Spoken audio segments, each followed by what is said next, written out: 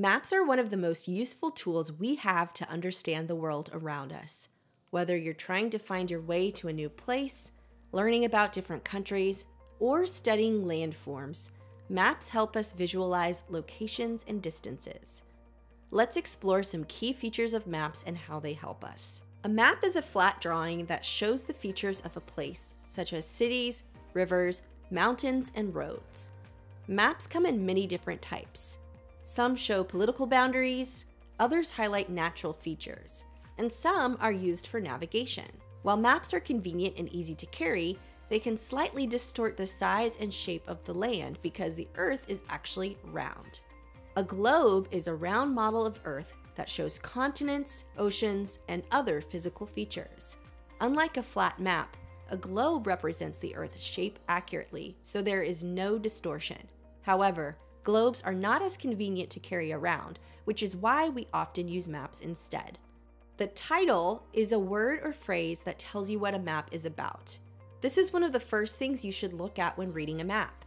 The title helps you understand if the map is showing a city, a country, a type of landform, or even something special like population density. A compass rose is a symbol on a map that shows directions: north, south, east, and west.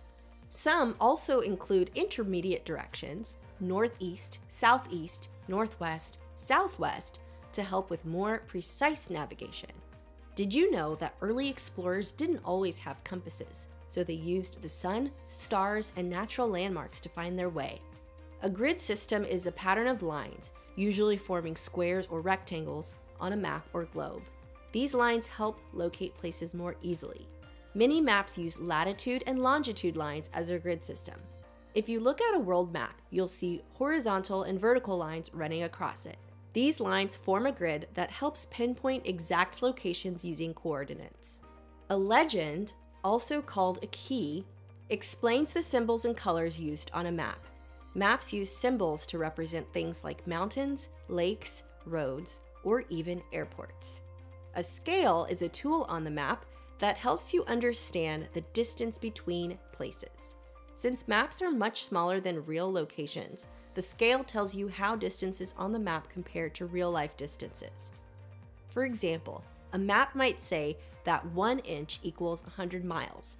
That means if two cities are 2 inches apart on the map, they are actually 200 miles apart in real life. Maps help us in many ways. It helps us to find the best route to a destination, learn about different parts of the world, understand how borders and places have changed over time, and discover new places and planning adventures.